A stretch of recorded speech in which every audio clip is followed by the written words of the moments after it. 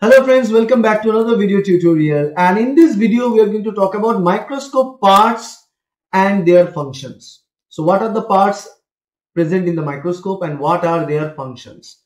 Now this microscope is a little complex type. It's not the very simple kind of microscope. It is a modern microscope, stereotype of that. So I'm going to show you all the detailed parts and sections and their use, the practical use of those parts in a microscopy background. So this is a traditional light microscope which is known as a binocular or trinocular microscope because we have a binocular lens, binocular eyepiece or ocular lens to view, and we have a third chamber to connect it with a camera. In this case it's a 5 megapixel CMOS sensor camera to visualize the pictures. Okay, so let me show you every single details now. Okay, now for microscopy, for light microscopy, the process is simple. If you want to know the principle of light microscopy, how light microscopy works, I recommend you to watch my video on light microscopy details or bright field microscopy theory. But this is practical, so I will be talking about from practical perspectives. Okay, so let's begin with it. The very first thing that I want to talk about from the bottom to the top, this is what we are going to go. So for the bottom part, let me show you this. This is the bottom part here. So in this bottom part, let me zoom in a little bit. Here you can see, yes. Okay. So this is the source of light. Earlier there was no source of light like this. Earlier there is only a mirror that reflects the natural light, but now we have this light source. So let me turn on the light. This is the light on, and you can see if this is the lights on, and the light is going to come from this side. Okay, so normally this light is connected with this direct AC connector. Otherwise there's also battery inside, rechargeable battery. So when you connect it directly to the plug, AC plug 220 volt, is going to light it up. And in times of emergency, when there is a load shedding or power cut, in that case, right now it's power cut in here, so there is no direct light coming in, but the battery that is present there is now illuminating it. So as it's in the battery power, I'm going to turn it off because it's going to run out the battery. So it's pretty much concentrated light. You can clearly see here in this angle. This is the sample specimen angle. You can see the light and how much light is illuminating there.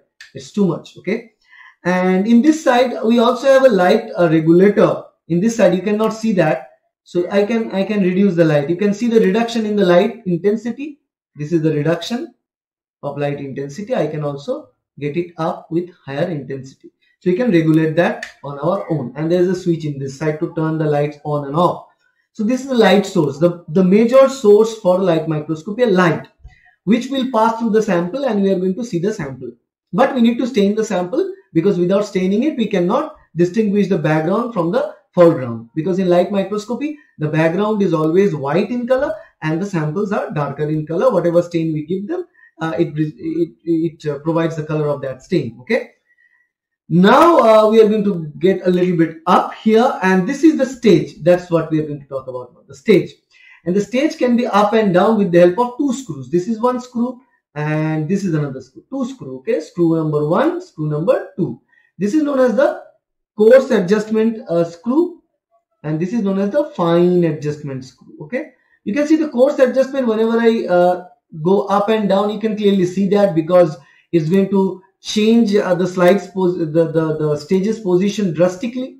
But the fine adjustment cannot do that. You cannot see that with the help of your eye, but it does very minor adjustments, okay, of the same stage. Okay, that's done. This is how it's present. One more thing, one screw is present in this side. I don't know whether you can see that. If I zoom in, and I'm going to zoom in, this is the screw. You can see I can tighten the screw or loose the screw. The job of this screw is that to prevent this slide, this chamber. You can see this is the mechanical structure of the stage, not to pass a sudden height, because if the stage comes up a sudden height, it's going to touch the objective lens. This is the objective lens. It's going to touch the objective lens, and that can damage the lens or the slide. To prevent that, we can just adjust this position of the screw in here. Okay, we can do that. That's one advantage in here. It's a safety screw.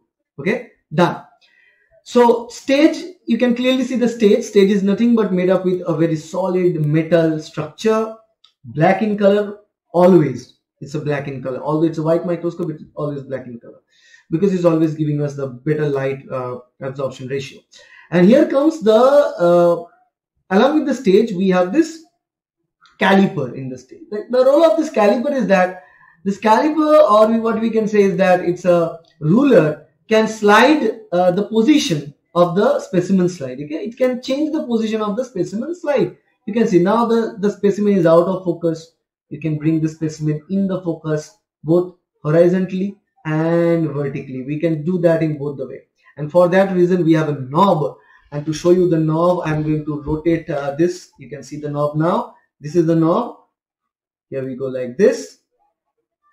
And this knob goes like this and this. Okay. So horizontally, this is vertically. Okay. That's how the division is done. And then we are going to see the lenses. Okay. The objective lenses. Objective lenses, there are 4 options present in every single type of microscope. 4 chances are there. You can use any type of lens.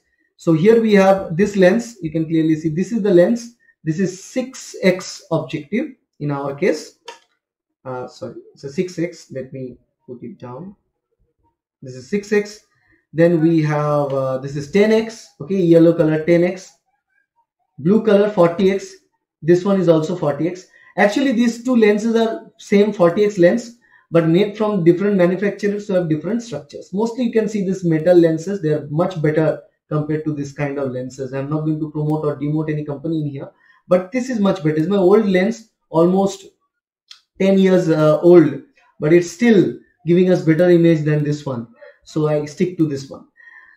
So generally the rule is you can add a 6x, 10x, 40x and 100x lens in here. I did not put any 100x lens because I don't need that much of magnification, but 100x is possible always. Okay.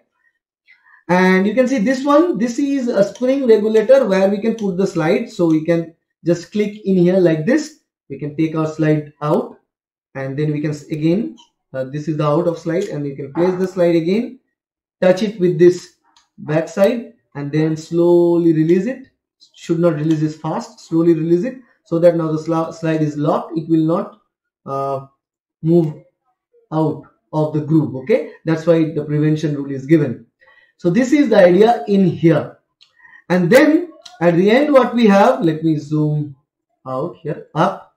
Here you can see what we know as the eyepiece, right? This is the eyepiece lenses. 2 eyepiece lens you can see clearly. Zoom down here, yeah. 2 eyepiece. That's why you call it a binocular, because 2 eyepiece lens is there. And in one lens we can adjust the values. Why we have this adjustment? Because with the help of this,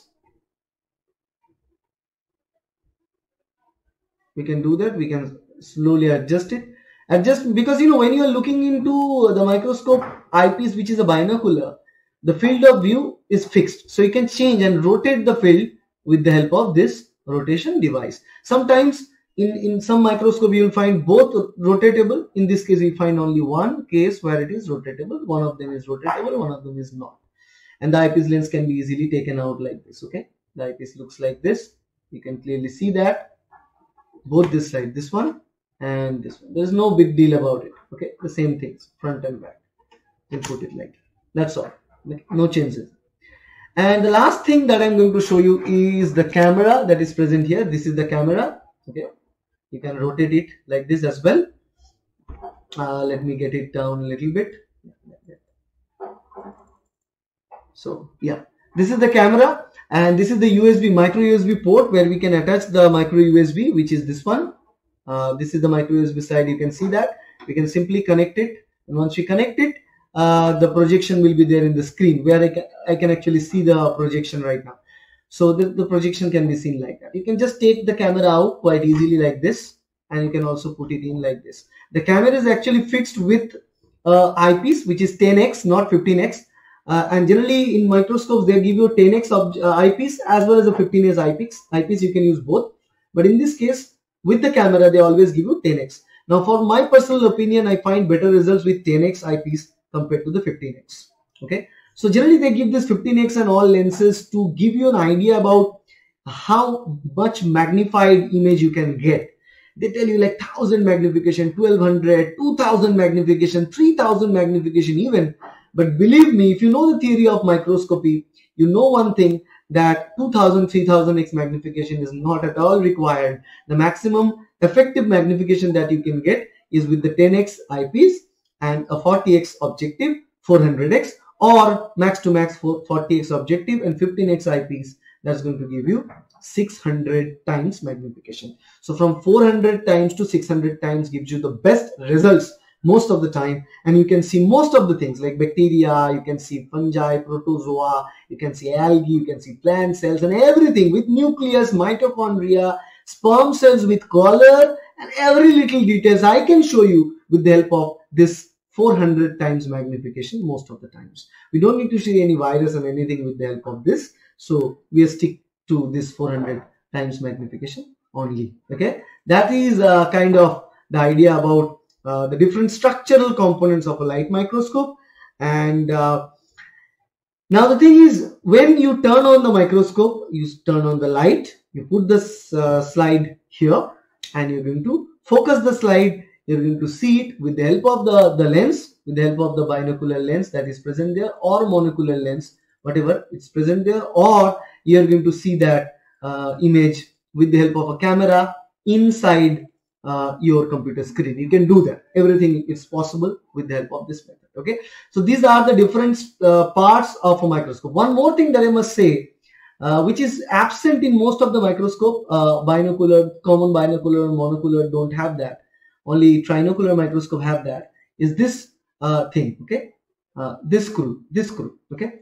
Now, what about this screw is that this screw I can push it like this, or I can drag it like this. Okay, there's a prism here somewhere in the middle of the binocular lens and this monocular camera lens. Okay, so when I push it, the vision comes to the binocular lens only. You can see things only with the help of binocular lens. Nothing is visible with the camera in this case. Okay, but when we pull it up, then the vision will be of the camera. The vision will be of the camera. Vision will be from the camera. You cannot see anything from this angle. Okay, so pulling means with the camera, no vision with the eyepiece. Pushing inside with vision with the eyepiece, nothing with the camera. One very important part I forgot to tell, actually I missed out, that thing is obviously, let me go down, let me zoom in there, getting it down a little bit, and that is regarding a diaphragm that I haven't talked about. Remember, diaphragm plays a very, very vital and important role. Here you can see the diaphragm. This is the screw that I want to focus on. This is the screw. Okay, zoom in, getting it little down. Yeah, this is the screw. This is a screw for diaphragm. Remember, this is the coarse adjustment, and this bottom one, I don't know whether you can see that. Okay, coarse adjustment, and the bottom one is the fine adjustment. But between both, there is this third screw, and this is known as the diaphragm, the screw for the diaphragm, this one. Now what it does actually, you can see here in the bottom, I don't know you can see it. This is the diaphragm that you can see. This is the diaphragm. Okay, this is the diaphragm. And what we can do is that we can move the diaphragm up or down with the help of this diaphragm screw. This is very, very unique and very interesting. Most of the cases people don't use this screw. You know, in your colleges, you may not be able to use this screw. They will not tell you about the screw, because diaphragm's job is to allow the light to pass, the amount of light to pass or not. And here you can see another light. I don't know, you can see that it's too much dark in here. You cannot see probably. But this is where a structure where you can go total blackout to total open up. So for example, I turn the light on and you can see there is no light virtually coming in the slide because I close the diaphragm. Okay, and if this is diaphragm's screw, the shutter. So if I open the shutter, you can see, look at this part, okay. Let me zoom in further to make it much clarified for you. Yeah, you can see that. So no light here, no light here. But when I remove the shutter, you can see the light coming in. This is the job of the diaphragm, okay? This is the job of the diaphragm. Maximum light, adequate light, minimum light, okay? So it's very important to regulate the diaphragm. And not only that, but also with the help of this diaphragm screw, we can change how the light will be concentrated. You can see the light is less concentrated when the diaphragm is present to the bottom below. Now if you drag it up, you can see the light is more concentrated light. You can see now more concentrated light, right, at this point. Now it's much concentrated to the center. By this fashion, we can change the degree of light, the amount of light that is entering into the sample specimen or slide.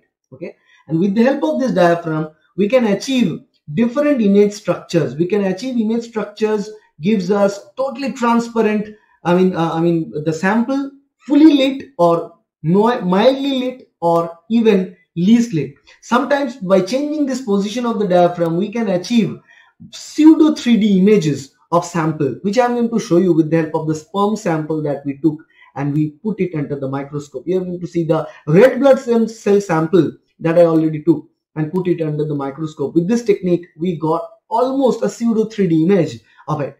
And sometimes we can also get a very detailed, clear image with the help of the positioning of the diaphragm. So many people underestimate the role of diaphragm in a microscope, but believe me, the diaphragm is one of the very, very important component of a microscope. Okay. So that's all about the important sections of a microscope, all about the structure of a microscope and their functions. I believe you understand the whole video properly.